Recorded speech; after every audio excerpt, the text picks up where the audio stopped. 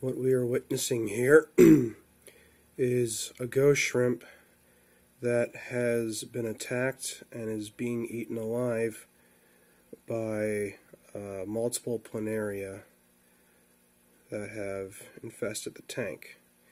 If you look closely inside of her body, you'll see worms squiggling around through her flesh, and it's kind of hard to get a very good picture here. You could see on the left side near her spine, one planaria is moving its way through the body.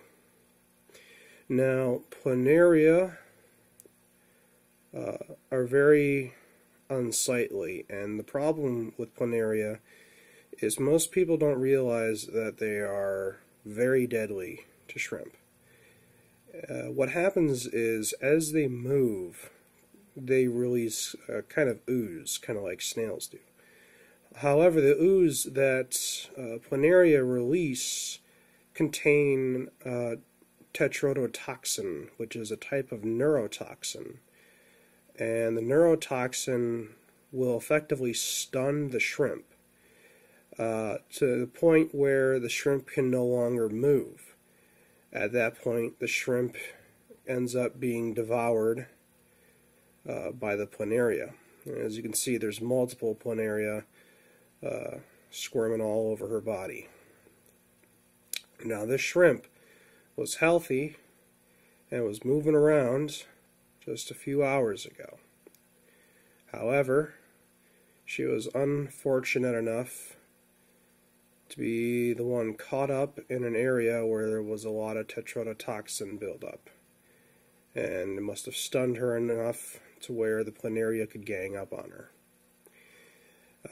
Unfortunately, this is actually a common kind of parasite, I guess. I don't know if it's technically a parasite, but it's definitely not desirable to have in any tank. There is something you can do to get rid of them. It's a medication from, and I'm going to butcher the name here, Gretchen, I think it's pronounced. I could be wrong. It's called no planaria.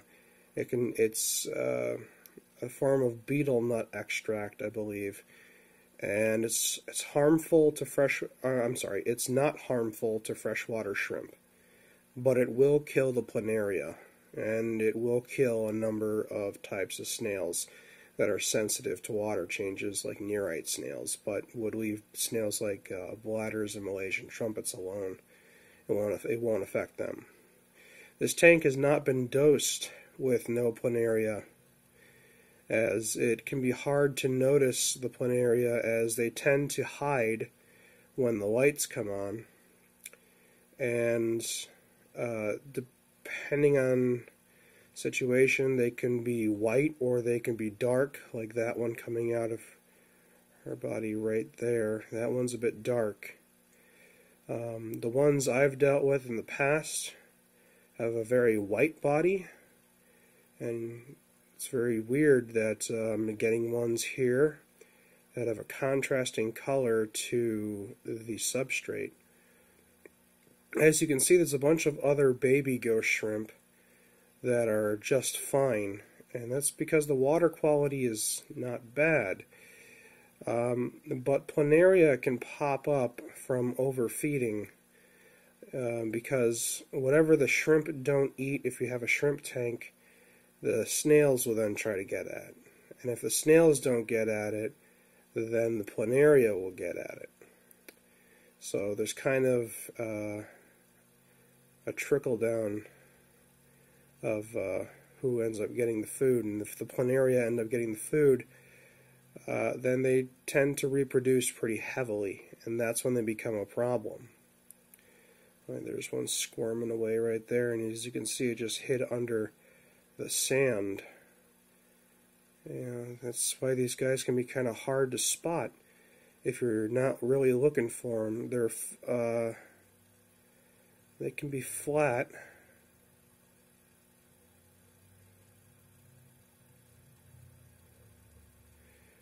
and There's a few of them in this tank. This tank will need to be dosed with no planaria for a few days in order to kill all of these little buggers.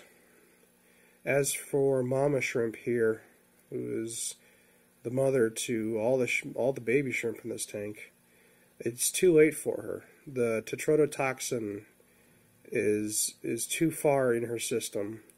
She may actually still be alive, which is the sad thing. Every once in a while she'll get just enough energy to move a swimmerette or a part of one of her appendages. But at this point she's lost pretty much all her energy and ability to want to fight this any longer. So as it stands, Mama Shrimp here is going to pass away from this. But I can save all the other shrimp in this tank by just medicating properly. So I wanted to document this because it's very important. There's not a lot of good documentation on the internet about this particular issue. Now, Mama Shrimp is going to pass away, and I'll probably end up removing her immediately from the tank after this video. But I'm using this opportunity to warn everyone else about Planaria and try and help you guys find a way to deal with it in your own cases. So there's no fish in this tank. If there was, the Planaria might not show up, because there are some fish that will eat the Planaria, but not many that I know of that are successful, and I don't know of any in particular that are known for their Planaria eating habits. So you can see that's a pretty sizable one. That one's gotten very big, so he's been around for a while. They start out very, very small, to the point where you would need a magnifying glass to really see them. And eventually they'll get to that size, and once they're at full size, and if there's enough of them, that neurotoxin just becomes a real nuisance everywhere. So just trying to see if there's anything else I can think of to document before I remove her and start dosing.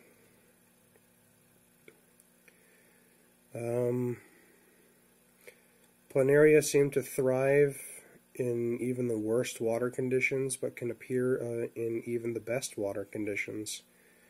So Planaria just don't care about the water conditions. They will pop up whenever they can. Where they come from exactly, if you start with a fresh tank and you add a shrimp and they're suddenly there, that's what puzzles a lot of people, because unlike a snail, it's not really known, how they get in there, because snails can hitchhike on a plant or something like that, and that's how they get in. But Planaria can be a bit more mysterious. I don't know exactly how they find their way into a tank, but once they're there, they're very hard to get rid of. Some people will dose fenbendazole, I'm probably butchering that name too, which is a type of dewormer used for dogs. And it's a solid pill, and they would crush it up as best they can and put it in the water and let it dissolve, which will take a very long time too, because it's not meant to be, water soluble. It's kind of an extreme way of going about it. It does work from what I've read, but you got to be very careful. I would highly recommend the no Planaria. I have multiple shrimp tanks that I've been working with for months now. I've used no Planaria in other tanks, and it's gotten rid of the issue very well with no harm to my shrimp. This tank is a holdover tank for random creatures that accidentally spawn when I didn't want them to. like the ghost shrimp, where they just couldn't be placed in any of my other tanks at the moment. And unfortunately, this tank got planaria, and I wasn't able to see it in time because I had been very sick myself for the past week or two. So I didn't catch it in time, and that's why Mama Shrimp here is, I think at this point, probably passed away. But yes, they'll cover the ground in tetrodotoxin. Then it'll definitely affect newly molted shrimp much faster. And once the shrimp gets stunned, they'll crawl all over the body and stun the shrimp even further with more of the toxin, and it is a neurotoxin, so it prevents them from moving. And then once the shrimp is prevented from moving completely, they'll eat their way into the shrimp and eat them alive. So it's a pretty brutal world for shrimp sometimes. But good thing is there are solutions. I'm just really sad that I was not able to get to them as quickly as I should have, but I really hope this video helped, guys. If you found this at all helpful, please give it a thumbs up, share it, let other people know, because a lot of people just say planaria is harmless and unsightly, but it really, really isn't. It is deadly. This is how, and this is why.